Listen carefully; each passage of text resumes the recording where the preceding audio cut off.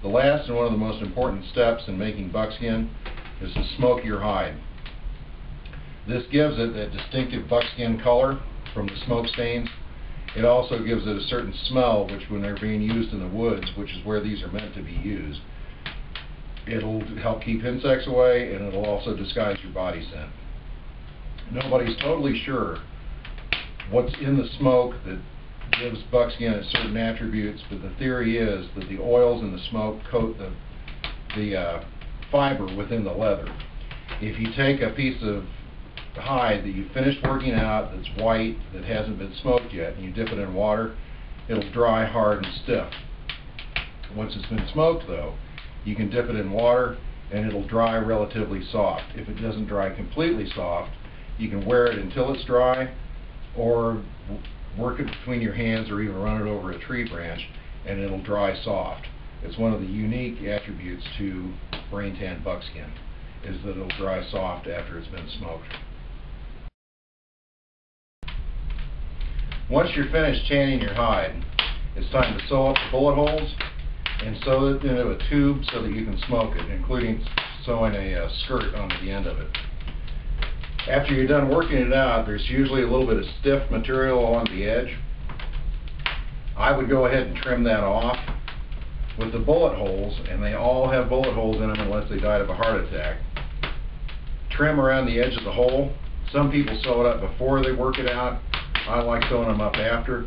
It's just habit. I guess that it can work either way. I've tried it both ways. But cut a little bit of a patch, a little bit larger than the hole once you've trimmed it. Put it onto the flesh side, and then whip stitch the thing up, and that should hold it fine. I usually go around 2, maybe 3 times to make sure that it holds on well there. There's another patch from just a little spot that popped out. So go ahead and sew those holes up. Then I fold them in half and try to get them to line up roughly along the edges. Some people like to glue them. Some people staple them. There's all kinds of different tricks. I found that the best way that holds it is to use a fairly heavy thread and just do a running stitch along the edge. It's easy to tear out. It's easy to trim holes in it so that the smoke will circulate through it better. Let's go ahead and sew it.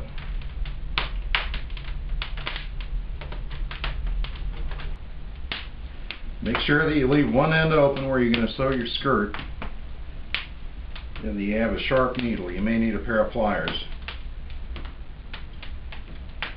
But just a simple running stitch.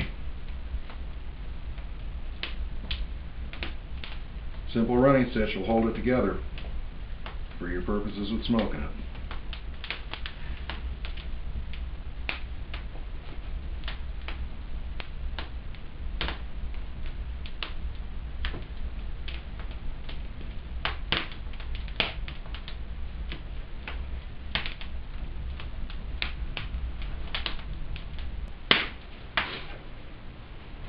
Now that the hide is sewn into a tube,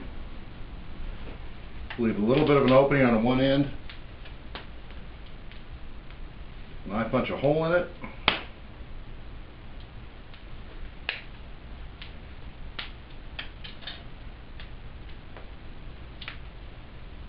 And run a little piece of twine through there to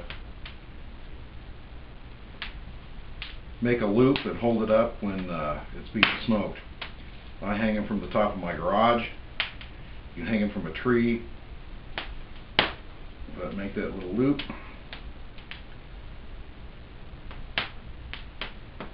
To hold it up. One end is open, and the skirt will go on that. This is just a piece of the heaviest canvas I could get. It's sewn into a tube. And we'll just sew around the edge there.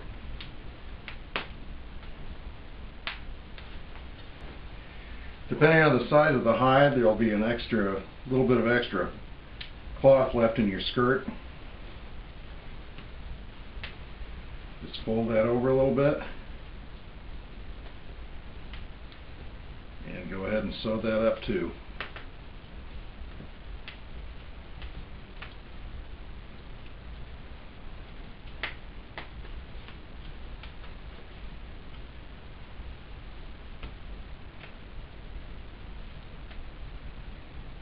For smoking hides, I bought a little stove